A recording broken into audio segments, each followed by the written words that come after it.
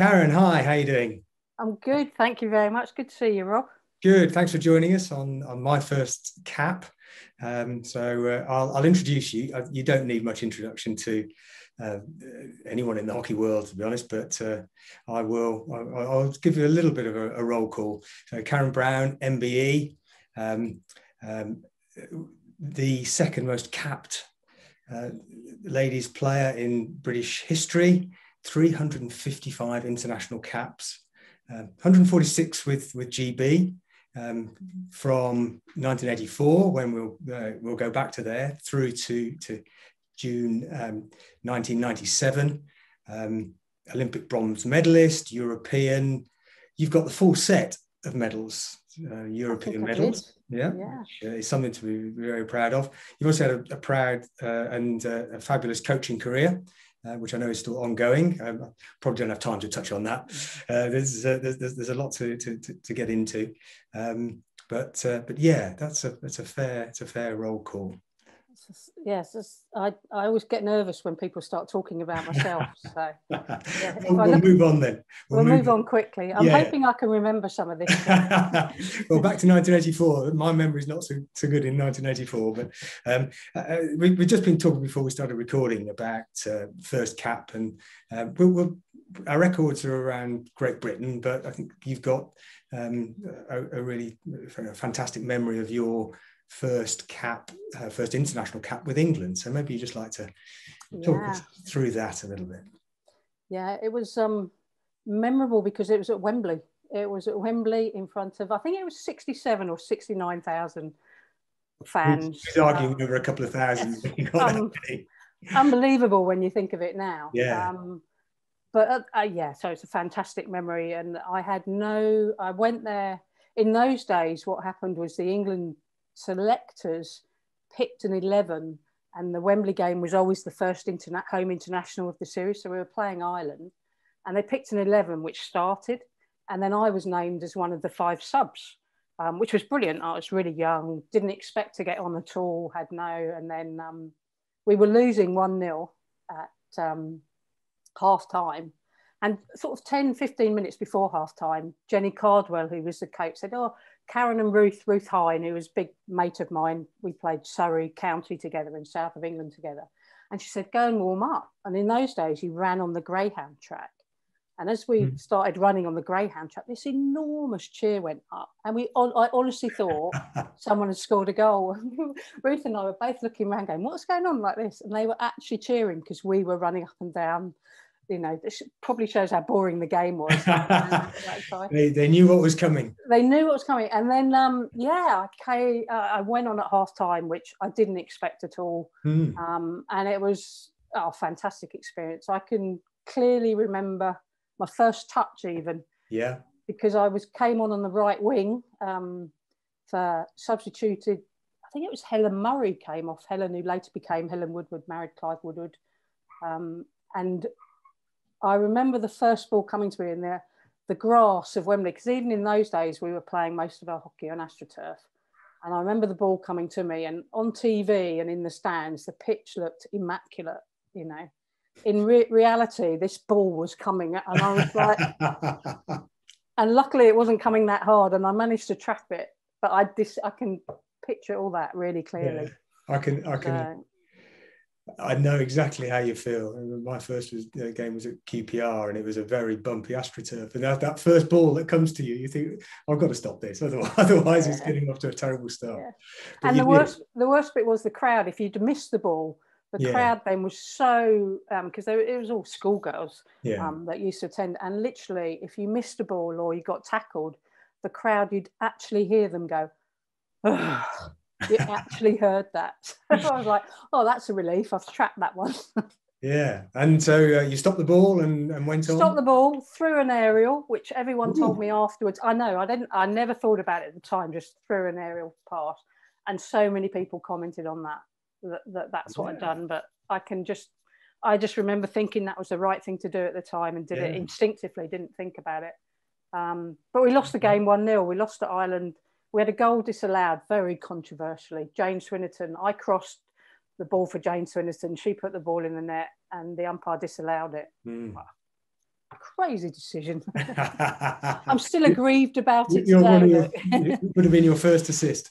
Exactly. I think an aerial first up was quite something. It shows you were made for international hockey. Yeah. Or I didn't trust the pitch for it to get to its destination. Well, quite an experience. With the number of people on your mind at all when you got onto the pitch, or were you able to just blank it out? When we came out for the warm-up, I do remember that and thinking, oh my goodness, this is just incredible, because it was just so many people.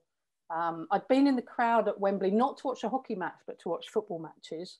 But everyone, all the hockey players, all I remember was people like Rosie Sykes, who else was there? Pauline Gibbons and Barbara Hambley, they just really helped all the newcomers. And they just said, they played every year at Wembley for goodness knows how long. And they all just said, look, you just really enjoy it. And because I didn't expect to get on in the warm-up, I was like trying to see my parents in the crowd, which no chance, no chance. But it was lovely because the under-21 players were the ball girls. And I had actually ball girled the year before. So basically all my peers and colleagues were ball girling. So I spent more time chatting to them, to be honest, in the warm-up and stuff, because, they were my mates, as it were, my teammates. But no, it was a great experience, really was good. Yeah, what a fabulous memory. If we move on then to Great Britain, and I know we shared a little bit of detail with you, but 28th of April 1984, you were in Berlin. What can you recall? Yeah. Well, that all came really quickly as well. So I hadn't expected to play very much for England. After I'd made my debut, I then played the rest of the home countries, home nations tournament. So I played in every game after that. It was about 3 weeks later when we went to Berlin, when the GB team was announced. And when we went at the time, it was part of the build-up for the 1984 Olympics. So we were in training for that. I got drafted into the squad, and we went to a Four Nations tournament in Berlin. So for me, it was a bit of a whirlwind, really.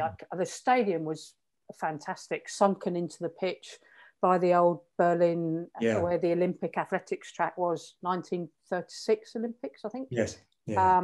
Great stadium. And I know because I got copied into the email that came to you from Katie Dodd. So I saw that I wouldn't have remembered the result, and I wouldn't have known that we were playing Holland. So apologies for that. That shows how bad my memory. I don't think you're alone. It was a baptism of fire. I think moving from the home nations to playing the Dutch, the Germans, and one other. Did you say Four Nations? Australia, I think it was. Oh, wow. In fact, I know it was Australia. And I think in '84, I think they were the three medalists in LA. In LA, and we obviously didn't get selected to go then. So England were ranked 3 or 4 in the world at that time, but GB, because we never played as GB, we didn't have a track record, and we didn't go, which was devastating actually. For certainly for the older players. For me, I found it pretty devastating, but dread to think what it must have been like for some of those people that I've mentioned, people like Maggie Suyov, who, because of their age, never got the chance to go to another Olympics. I hadn't realised that. I know that the men were in a similar boat until the Russians pulled out, and that made it even more difficult for you. And in those days, there were only 6 women's teams that would go to the games, not 12 like there are now. So there were 12 men's teams and 6 women's. So with only 6, we actually stood no chance of going, really, which was terribly sad. And we only found out 6 weeks before the games. So I remember that a lot more than I remember. Isn't it strange? But you played the Netherlands. A tough game. Lost 5-1. So the next game, you had something to remember, but I'm not sure whether you can recall. The next game was against West Germany the next day. 52nd minute. I can't remember it. No, your first goal. I can't remember it. I can't remember my first goal for GB. I was playing on the forward line then, so Yeah. it would have been more likely an open play goal. But if all honesty, I can't remember it. I felt really bad. So when I saw the email that came through yesterday, I was like, oh my God, I scored in that. He's bound to ask me because I've listened to one of these, and I was like racking my brains thinking, Well, you know, it was one of 27. So you oh, and with 355 games, I think you're allowed to be relatively selective in what you can recall. You mentioned that you played every single position bar goalkeeper in those 355 games. I did, yeah, pretty uniquely. I started my career as a forward, and then had obviously quite a long career. Sort of didn't finish playing for England until '99. So I retired just before the Sydney Olympics, sort of when the GB cycle picked up then. And in that time, formations had changed, and we'd gone from 5-3-2 to probably 3-3-1, 4, like a bit like today, the modern game. And over that period, I did 2 Olympics as a sort of high midfielder attacking player. And then my last Olympics in Atlanta, I played at the back, fullback. Yeah. So I gradually made my way back through the pitch. But a lot of that happened by accident, injuries, substitute, in those days, until the end of my career, you're only allowed 3 subs per game, 2 or 3 subs. So when players got injured, you just had to adapt. And pretty unique. You mentioned the occasion of you moving to sweeper 30 years ago. We're at the 30th anniversary of quite a special tournament for you and the team at the time.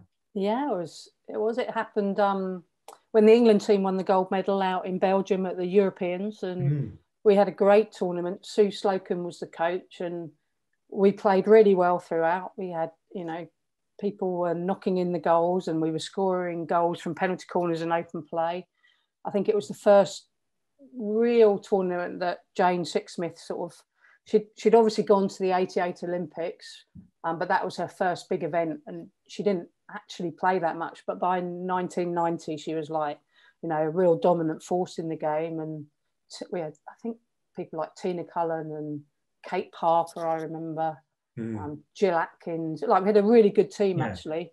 The team that won, a lot of the ones that won the bronze medal in 92 in Barcelona. And we beat the Dutch, who were favourites as they ever are. We beat them in the semi-final, played really well. And then in the final, we had Vicky Dixon, I remember, who was a fantastic player, had broken her finger, I think it was, in the semi-final.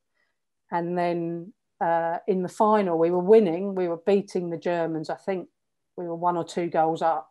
There's about 20 minutes to go, and they had a short corner and they undercut it, and it hit Jill Atkins on the hand and broke her thumb, I think it was.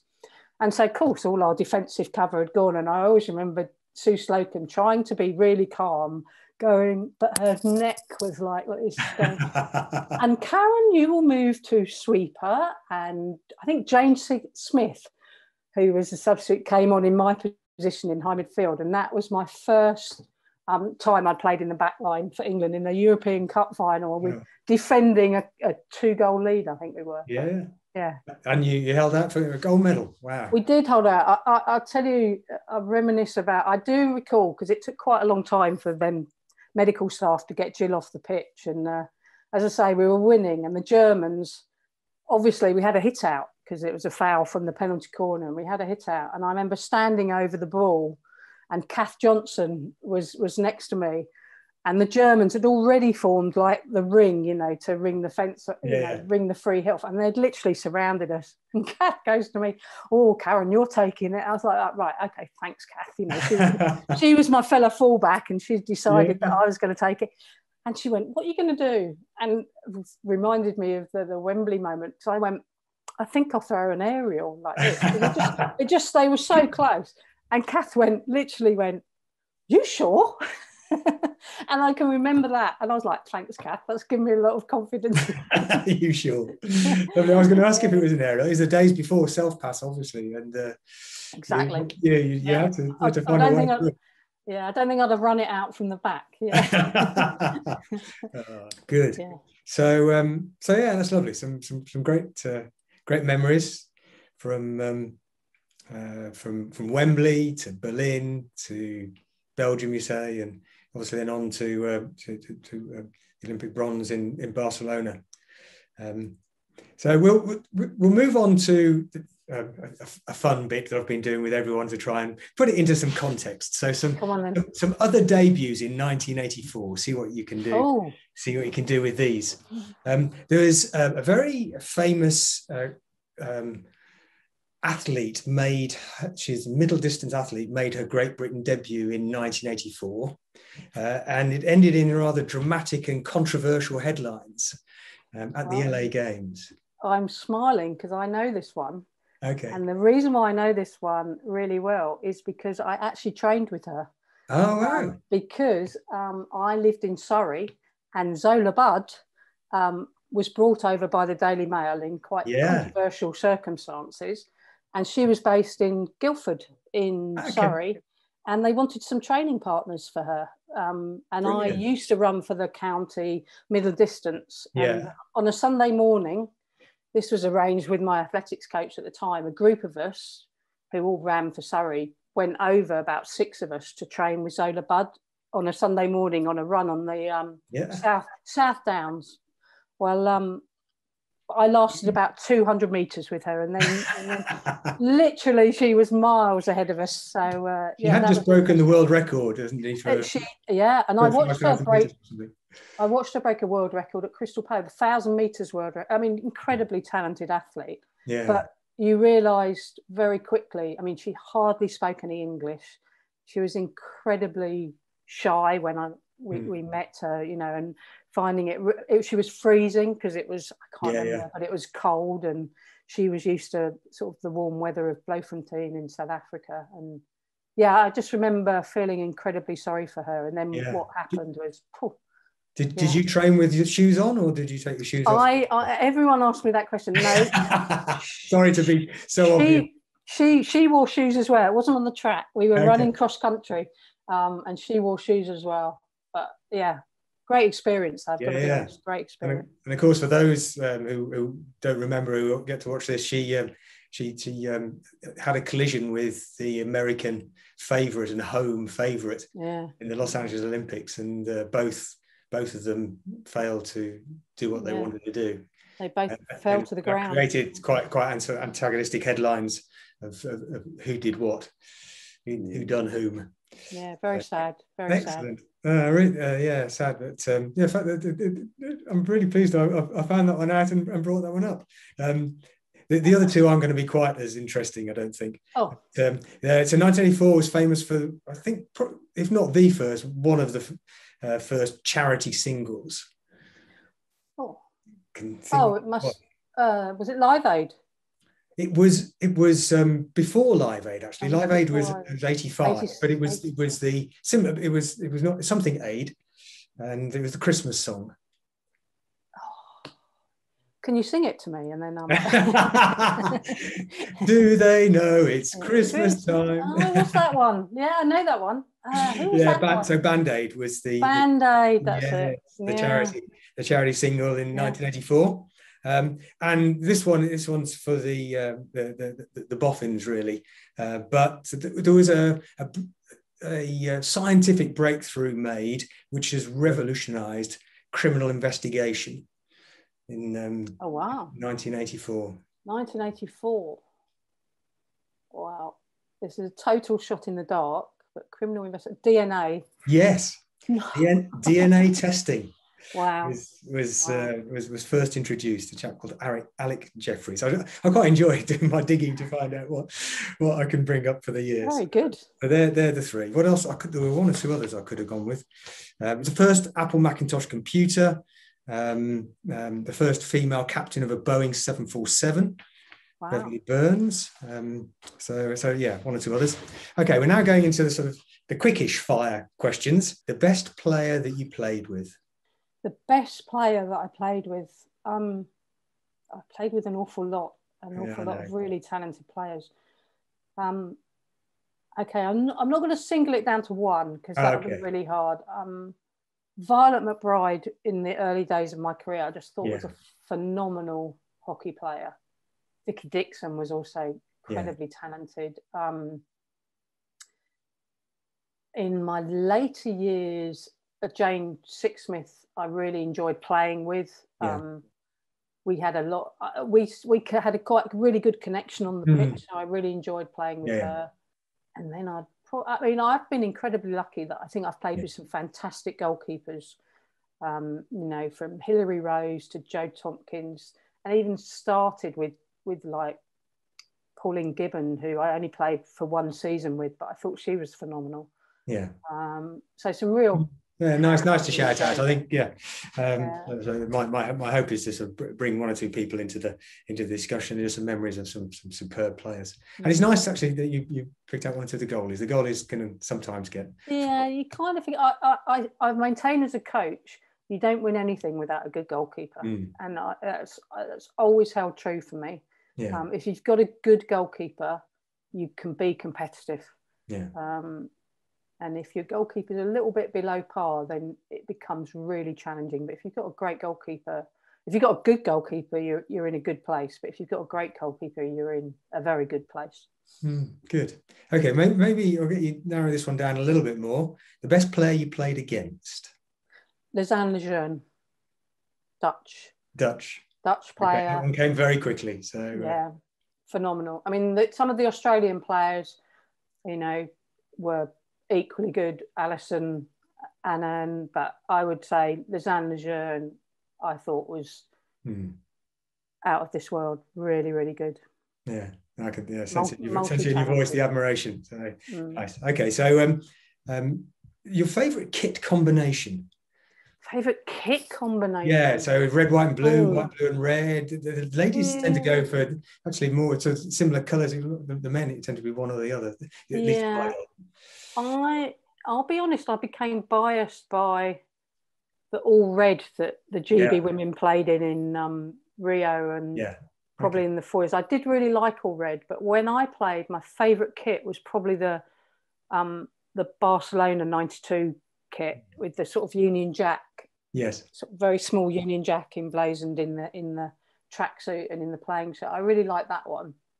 So that would probably be my favourite, which was white, blue, I think, actually. I think we have blue socks, bizarrely. But if I'm honest, I always preferred a red shirt. For me, red, blue, white. The red shirt was Great Britain to me. Yeah, I think a lot of people would agree with that. Best venue? Well, Wembley was pretty good. Difficult to match. Wembley was good. 60-odd thousand. I really enjoyed playing in Amstelveen. In the Dutch, mainly because the crowd was so close and we were always the underdogs, and I liked the fact that the crowd really got involved in the games. But I think the best stadium that I've worked in was probably the London 2012 Olympic makeshift stadium. The atmosphere, I mean, the crowd made it and the people make it, but the atmosphere, to be part of GB during that was just phenomenal.